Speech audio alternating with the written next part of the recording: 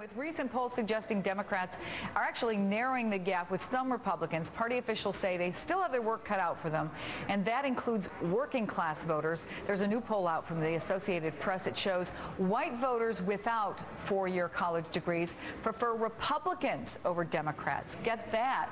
58 to 36%, 22-point difference.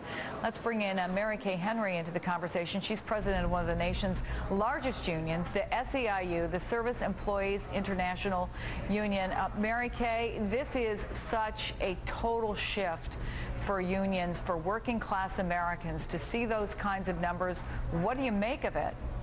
Well, Chris, I think that working class Americans are looking at the moment that we're in and confronting the crisis for working people and are going to face a very clear choice on November 2nd. And I'm really confident that people are going to begin to examine who stands on the side of building the middle class and who stands on the side of corporate Well, what interests. gives you that confidence? Because we're getting down to the wire here, and you look at those numbers, and frankly, they're pretty shocking. That's a huge gap, a huge gap.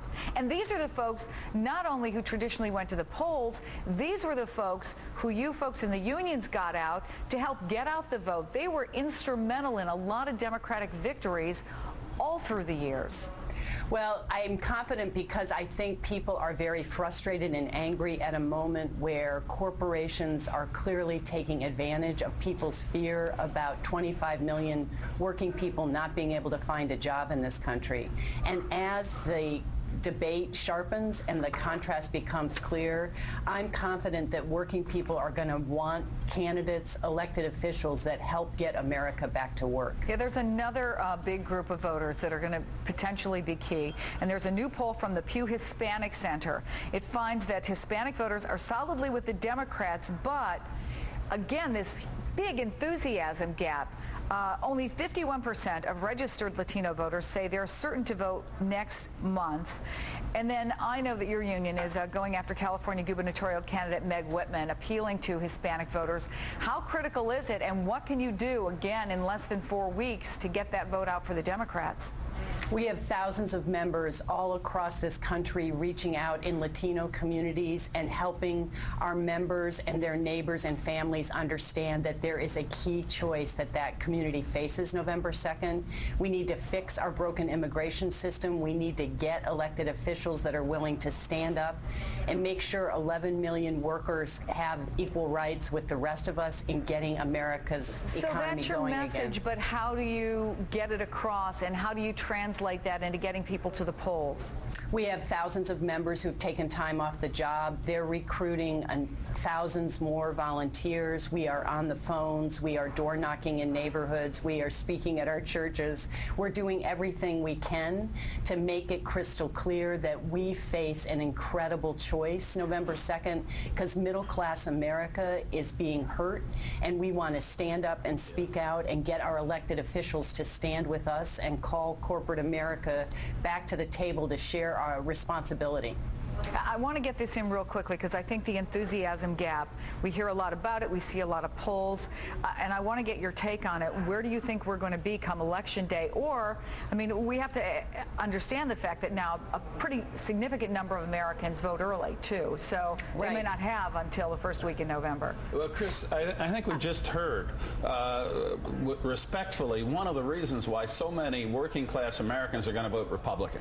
We didn't hear anything about how we're going to create jobs, or the fact that it's the entrepreneur and the small business person does that. It was anti-corporate rhetoric at a time when we have the highest number of Americans on food stamps ever. The American people are not dumb. They know that when you demonize those who create jobs, you're going to have fewer jobs. When you raise their taxes, when you put fines and penalties on top of them, the jobs are going to stop being created. And what she just said, I think, is right. We're facing an incredibly important election. We did 2 years ago, and we made the wrong choice. And I think the American people are looking 2 years later and saying, my goodness, this is what is not the change we wanted, and we have to put in place people who are going to help create jobs and opportunity. You know, I think, Governor, when you were leading in New York, you brought together hospitals and workers to help expand coverage for adults and children. And I think in this moment, we have an experience where corporate America is taking advantage of middle-class fears. I just met with workers in Pennsylvania. How are they doing that? Express Scripts is a corporation that has gone after us and said that they are going to move their company. 900 people are going to lose their jobs unless they give wage cuts, pay for insurance, and give up their pensions. And they're making money. There's the highest exec comp bonus as ever.